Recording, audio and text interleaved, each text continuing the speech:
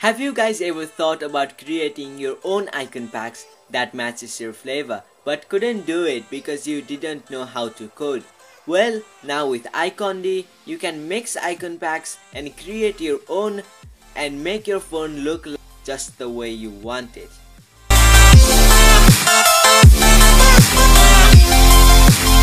So the first thing you need to do is head to the Play Store and download any 2 or more icon packs of your choice. After that, open the icondy app and tap on the plus sign on the right. There you will get 2 options, basic and advanced. For now, we will just be focusing on the basic one. Again, click on the basic sign and give your icon pack a name. Then you are ready to create your own icon pack. So this is where we start. First thing, select the 2 icon packs that you downloaded. Then you need to choose the icon pack which will give your icons a basic structure. Now we move to the filters, and this is where the real thing begins. You choose random filters from the app and make your icons look as unique as possible. I will be choosing the kaleidoscope filter. Hit the tick on the right and you are done with that. So moving on to the last thing is blending icon packs. And what I mean by that is you can choose what icons you want for an individual app.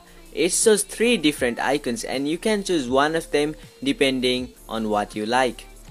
You can play around with that for a bit, and when you think you are done, you can hit the tick on the top right corner and it will give you a warning saying that it will take some time. Just hit OK and then you are creating your own icon pack APK. How cool is that? And when the APK is created, just install it and it will ask which launcher you want to use it with. For me, I will be using Nova Launcher. Select Nova Launcher and boom, there's your icon packs. And a really good thing about this is that the space or the size of the icon pack is reduced by so much.